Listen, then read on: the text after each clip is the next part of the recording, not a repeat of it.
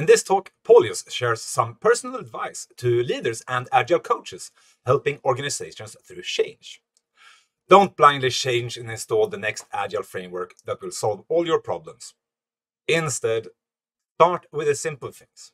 Read the environment, practice patience, find a buddy, understand your level, and reflect and recharge. Paulius Tuzikas is a brilliant agile coach who has been traveling the world the last 5 years working with various companies and doing his best to have fun along the way. He is a consultant of Nomad 8, being the only member located in Europe. If you want to see more brilliant talks on anything agile, make sure to subscribe and to check out the earlier videos here on the channel. Paulius, take it away.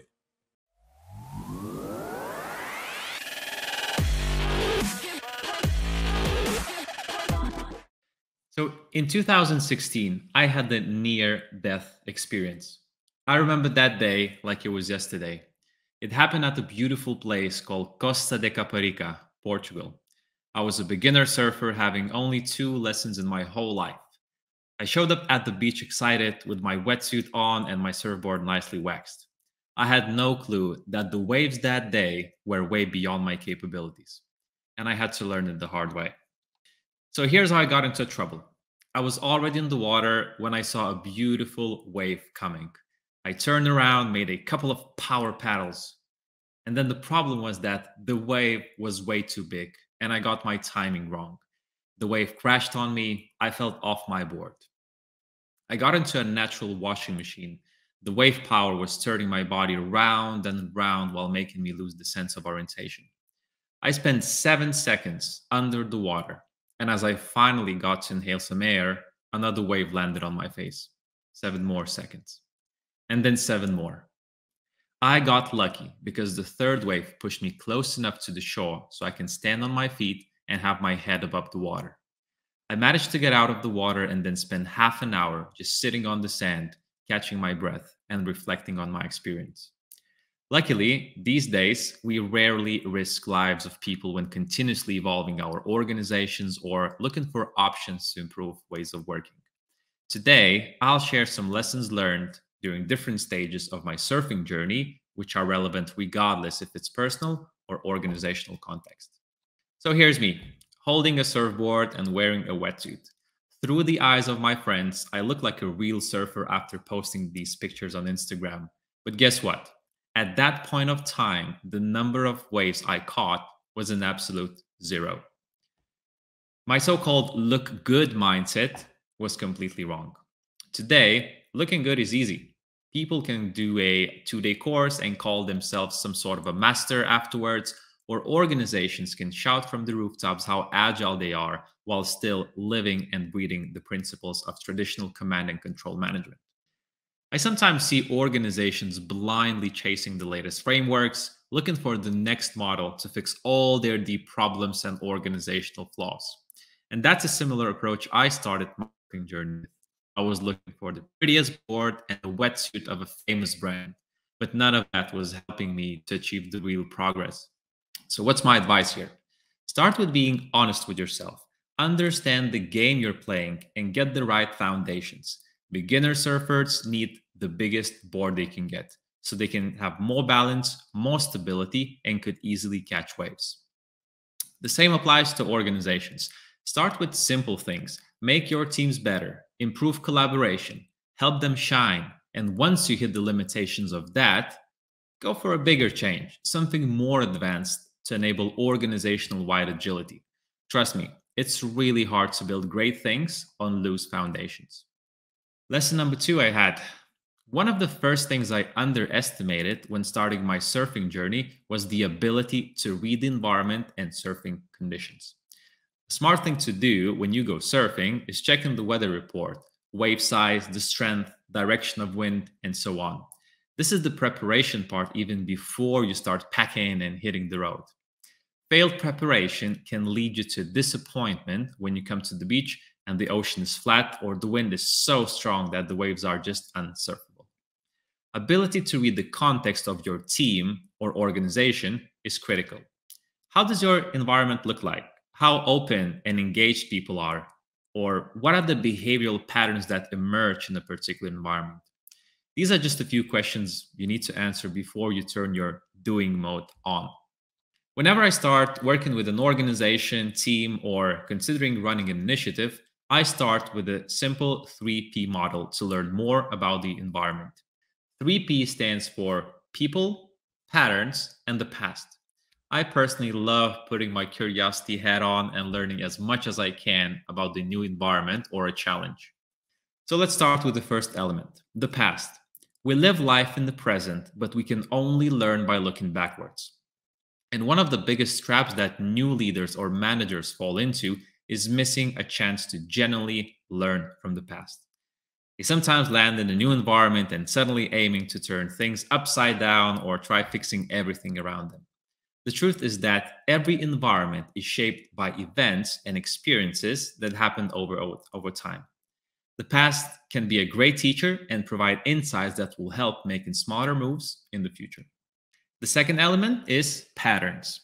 Any environment is impacted by multiple people, norms, beliefs, and other forces around. Understanding different patterns early can help you to increase the chances of success and be more deliberate about particular tactics and strategies you use. Here's an example. Some time ago, I was working with a hypergrowth company. I learned that there are high chances that every 2 to 3 weeks, a new team member will join or someone from the team will move to another area within the organization. Whether I liked it or not, that was a clear pattern I had to adapt to. I felt that one of the main things I can do as an Agile coach is to co-create a gold standard for onboarding and offboarding people in our area. Additionally, I wanted to make sure that we continuously keep an eye on key skills and competencies and aim for sufficient distribution of knowledge. I didn't care much about how we ran stand-ups or how our burned out chart looked like. I left that to the smart engineers around me. My goal was to keep the environment healthy and ready for a constant change. And finally, the last P, probably the most important one, and it's people. Learning about people is essential for establishing connections and knowing at least some players before you start playing the game. People will tell you stories and things that cannot be found in any documentation or defined in process descriptions. I really enjoy learning more about people and their point of view. At the beginning, it's not about questions that start with, what do you think about, or do you think we should? Typically, my cornerstone questions are, what do you see, or how does it feel to be here? It helps me to understand different perspectives and add them to the bigger picture. That's how I form at least a partial truth about the environment I'm in. Another lesson, and it was about practicing patience. When you're out there in the water, you have two limited resources, energy and time. During your surfing session, you need to manage your energy well so when the time is right, you can get those power paddles in and gain speed before catching the wave. Being too exhausted puts you in danger as well if things go wrong. Every time you fail catching a wave, it requires energy to paddle back to the right spot and try again. Can you think of a person in your organization who seems to be doing everything and just blasting energy to multiple directions without necessarily making progress? I've been one of these people in earlier stages of my career, and I still am sometimes. In surfing and business, patience is about nailing the timing and giving your full energy. Whenever you have a great idea or initiative in mind, do a check-in. Is it a good timing for that, or can I find a better timing and give my full attention then? So here's a simple decision-making tree I use for choosing initiatives and time to work on them. The first question I ask myself, is it a right thing to do? If I'm not sure, I often run some quick and cheap experiments before committing to the initiative fully. Then, depending on the results, I park the idea and don't do it, or I move it on to the next section, which is it a good time to do it? I know, you might say that there's no perfect time to do things, and sometimes you still need to do it. I get it.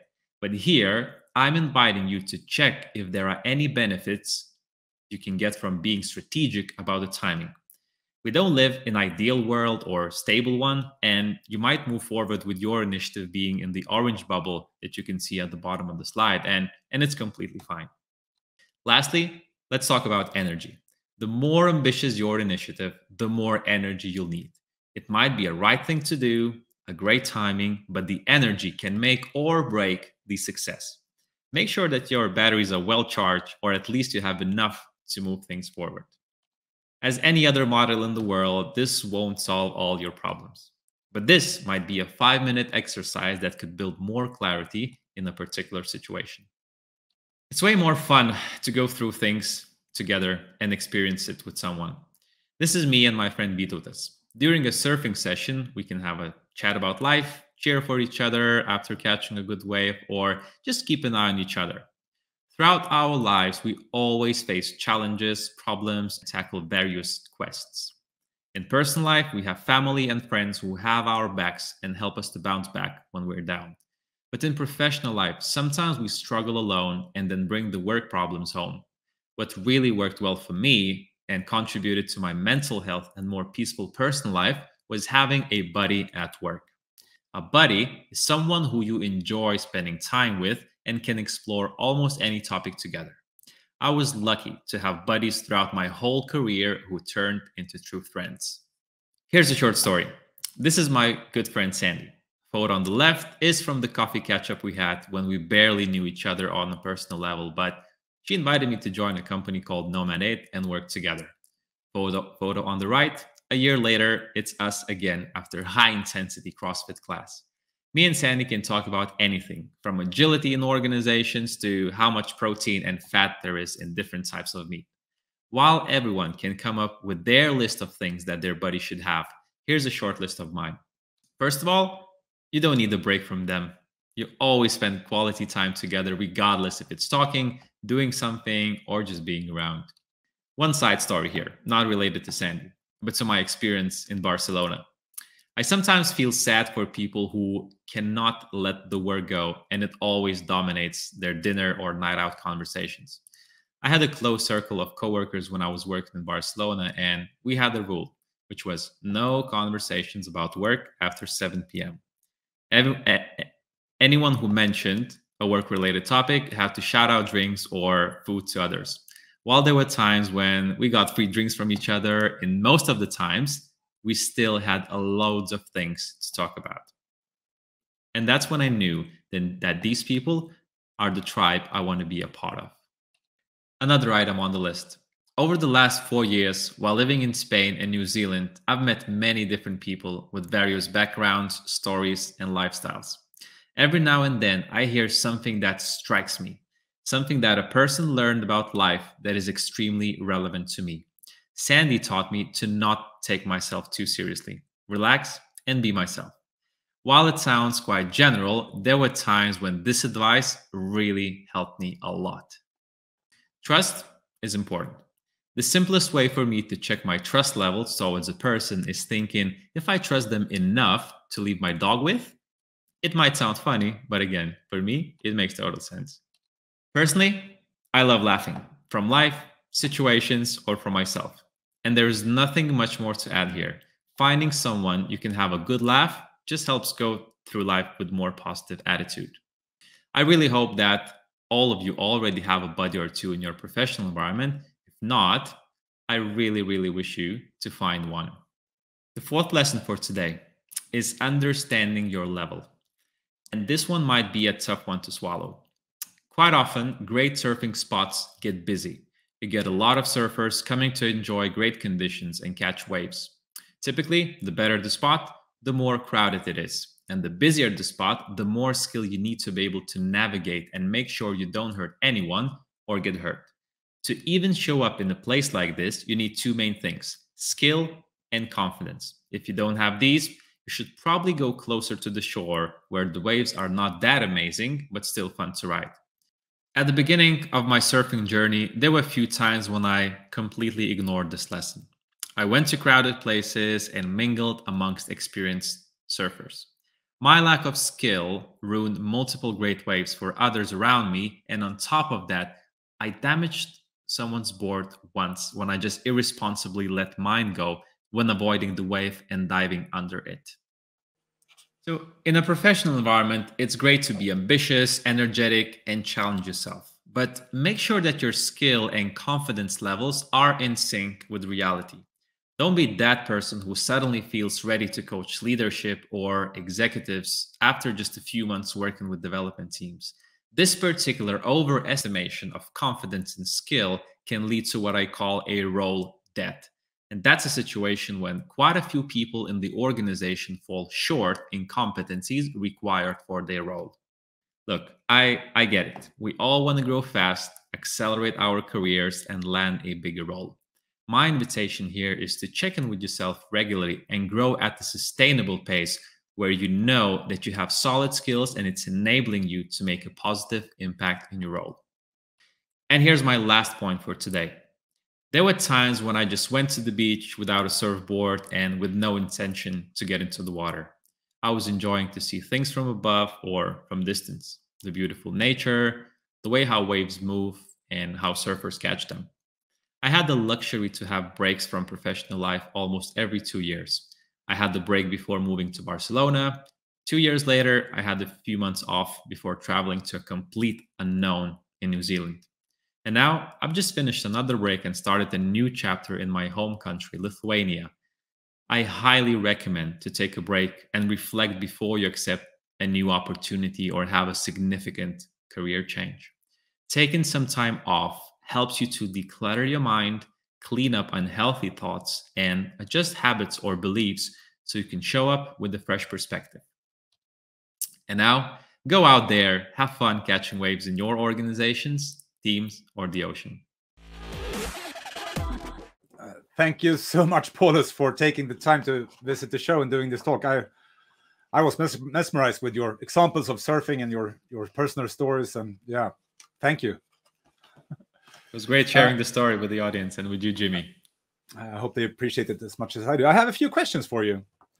The near-death experience in surfing sounded dangerous. Do you have any examples of near-death experiences in your line of work as an Agile coach? Yeah, well, luckily not, but definitely I went through a lot of fire drills, and luckily they were all just fake when people have to evacuate, and then you suddenly have 300 people running out of office and lining up outside. So apart from that, luckily no near-death experiences so far. All right. I'm happy for you. Maybe you'll have them in the future. Yeah, you also mentioned something that got me interested. One of the 3 Ps: learn from the past. A lot of the time we tend to focus on look into the future, look at the opportunities, what can you do, and so forth. So how can it look like when you work with a team to learn from the past? Yeah, so when I was working with a team some time ago and just joined as an Agile coach, I realized that the mood of the team is quite low and the team feels quite down. So I was trying to learn like what happened there. And I just learned that, during the last 6 months, they were under a huge pressure. They had quite a few toxic people around them. So I knew that the team is hurt at the moment and they have some scars. So that was the context that I had to acknowledge. And if I completely ignored it, I would have chosen like the wrong tactics and wrong strategies. So this content from the past and this context was really useful for me to come up with, my game plan. Yeah, okay, good example. Thanks. Also, another thing, good advice. Try to do the right thing at the right time, and you have the energy to do it. Have you coached or helped anyone or yourself to not do the right thing at the wrong time? Yeah. I typically use it for myself, for stopping myself from doing something, something right at the wrong time. So I can even build on the previous example, right? So when I start working with this team that I felt is quite hurt, one of the opportunities that I saw was improving some discovery and delivery practices, which was a right thing to do. But at the same time, I was a complete outsider from their perspective, this new guy trying to, tell us what to do things. So while it was the right thing, it was the wrong time. And actually, the first thing was for me to build a connection with people, right? So it was a right thing to do, and it was a good time. So that's why I advanced with this particular tactic to connect with people first. Yeah, and I guess you got to practice the skill of patience as well. Yeah, that's true. Yeah, the connection doesn't happen overnight. No. And the final one, I guess, is for me. If you can coach me or help me think about this, I tend to put myself into situations where I aim a little bit above my level. So you said understand your level, otherwise you can cause harm. So I'm worried when I put myself into situations where I'm saying yes to teaching or talking about something I'm not an expert in, or coaching a new set of people I've not that maybe experience with. I do that to learn out of egoistic reasons, but maybe I'm worried that I'm causing harm to others. So it's always about the balance, right? So stepping out of your comfort zone or your skill zone a bit, one level above is okay every now and then. But I guess the biggest problems happen when people jump way too far above their level, right? So I would say the chances of creating harm increase the further you go, right? So if you step just a little bit outside, you might get lucky, things go well, you might cause a little bit of harm and then have a significant learning, which is still like a pretty good situation. But typically the further you go outside of your range, the higher the chances to cause the damage for others. So yeah, it's important just to have the awareness about this thing. Thank you, Paulius, and thank you for visiting the show, and thank you for your time and contributing. I loved it. Thanks for having me, Jimmy. It was a pleasure. Take care. Bye-bye. All the best for everyone. Which advice appealed to you, and what advice would you give to others? Please share and discuss in the comments below. If you enjoyed these videos and want to support my work of creating free educational and hopefully entertaining videos here on YouTube, please consider becoming a Patreon. And to my current Patreons, you are the best, and your support means everything to me. This talk is a nice continuation of Jason Yip's video, Strategies for Change Agents. Check it out here. And until next time, explore, have fun, and be safe.